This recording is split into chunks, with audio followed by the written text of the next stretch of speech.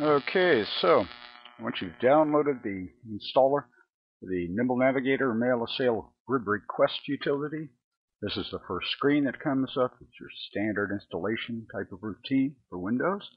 You just click Next, then agree to the license, which basically says you can give this away because it's free. Here is where the program is going to be installed to. Next. Install for everybody. Next. It's going to set up shortcuts so that you can get to it. Say Next. A desktop shortcut, if you want it or not. Next. Here, reviews the settings that you selected. Next. And the installation is now complete. Launch the Nimble Navigator MailASail Grib request program. Finish. And here it is. Okay, now, for using the program, you can zoom in and out either using the wheel on your mouse or this slider here.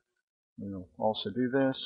You can also center on a location by clicking on it. Centers on the screen. If you want to move off toward the west, you move your cursor toward the west and click.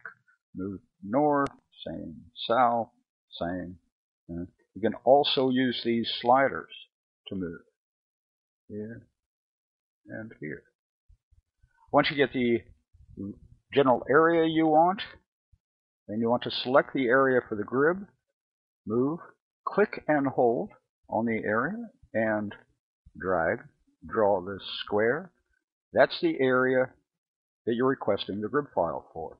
You can see over here the grib area north, south, west, and east. Here, the grib type.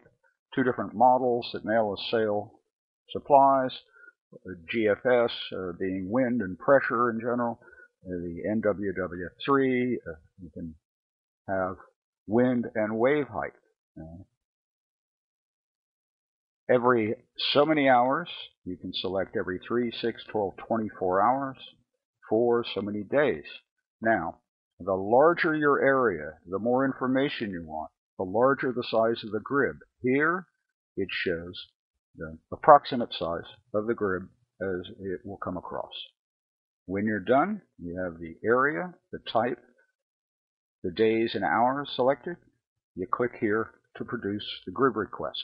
What this will do is go to your mailing system, whether that be Outlook Express, Outlook, Live Mail, and produce the email that you would be sending to MailASail for the request. So we'll press that now.